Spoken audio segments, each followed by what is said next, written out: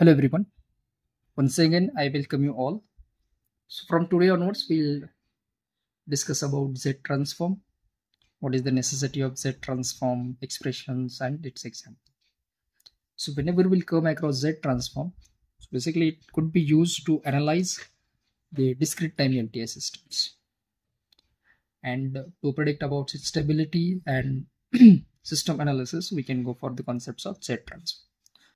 अब अगर हम आसान से भाषा में देखेंगे तो Z ट्रांसफॉर्म को हम एक्सटेंशन कहेंगे डिस्क्रीट टाइम फोरियर ट्रांसफॉर्म का। तो अगर इसका एक्सप्रेशन फाइंड करना है so will use the concept of discrete time Fourier transform, as we know that the discrete time Fourier transform of signal X-Shopian is expression is given as X of e raised to j omega होता है summation X-Shopian multiplied with e raised to minus j omega. This is what called expression for DTFT. Now if we substitute Z is equal to R into e raised to j omega, where R is nothing but ये होता है radius of circle, जिसका typical value अगर हम 1 लेते हैं तो we can substitute Z is equal to e raised to j omega in this equation. So we'll get X of Z. It will be summation this signal as it is X of n, and instead of e raised to j omega we can put Z to a minus sign as it is और ये power में n. So this is called the equation for Z transform.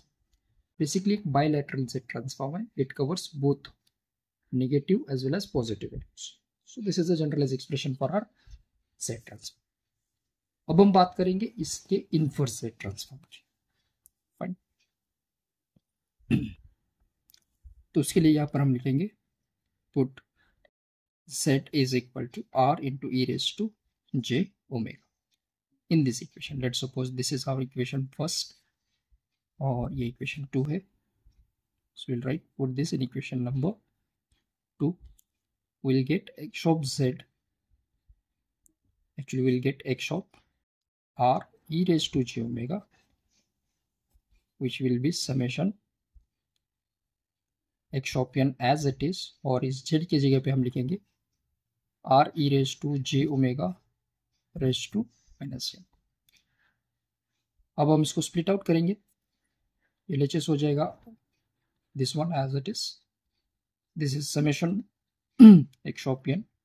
अब R e raised to j omega को यहाँ से multiply करेंगे तो ये हो जाएगा R raised to minus n into e raised to minus j omega n.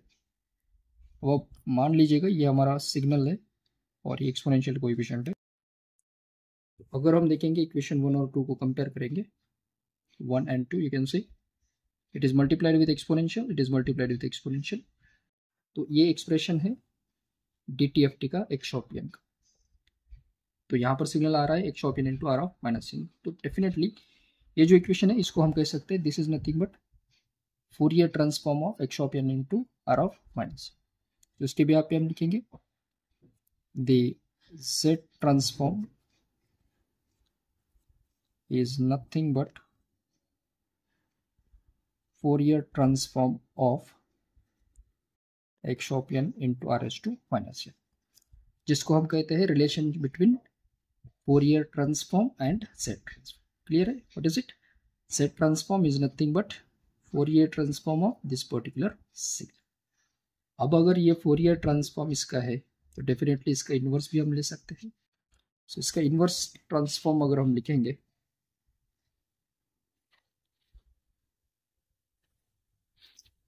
so we can write the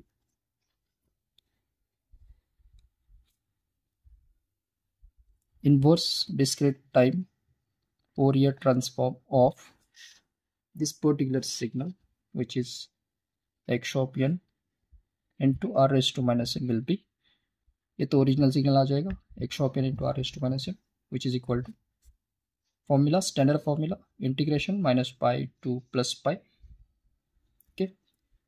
अब अगर ये वाला फोरियर ट्रांसफॉर्म है तो ये इन्वर्स में जाएगा।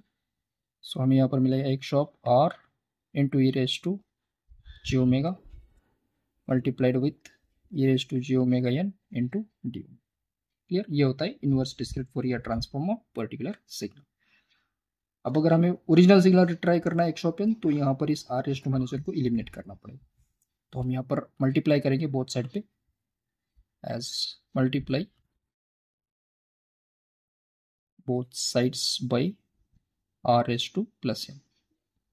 तो ये हो जाएगा x of N R raise to minus N R raise two plus N 1/2 pi as it is. Integration same, this is x r e raised to j omega into r raised to n e raised to j omega n multiplied with d omega। Okay, अब ये तो cancel क्योंकि इसका base same है तो power का addition, तो ये हो जाएगा r raised to 0 जिसका वैल्यू 1 होता है। तो ये वाला इक्वेशन हमें मिलेगा x of n 1/2 pi, this is our integration x r e raised to j omega। अब इन दो प्रोडक्ट टर्म में n कॉमन है तो हम इसको लिख सकते हैं as R E raise to J omega का power n into D omega. Fine, अब हम इस वैल्यू को रिप्लेस करेंगे। हमने यहाँ पर लिखा था z is equal to R E raise to J omega, so again will substitute z as are into E raise to J omega इस वाली इक्वेशन में। तो ये डी ओमेगा है तो दोनों साइड पे डिफ्रेंशिएट करेंगे। अगर हम इसको डिफ्रेंशिएट करेंगे तो ये हो जाएगा D Z R E raise to J omega, with respect to omega है तो ये जे आ जाएगा इंटू डी ओमेगा। हमें डी ओमेगा की वैल्यू फाइंड करनी है तो इसको लिखेंगे D omega is equal to D Z by J into this particular part R E raise to J omega. R E raise to J omega तो Z होता है तो ये वाला मिलेगा D Z by J into Z. ये सभी values इस वाले इक्वेशन में लिखेंगे तो इक्वेशन मिलेगा x of N 1/2 pi, this is integration x of Z into इसकी जगह पे R E raise to J omega क्या होता है set raise to N into D Z by J into set.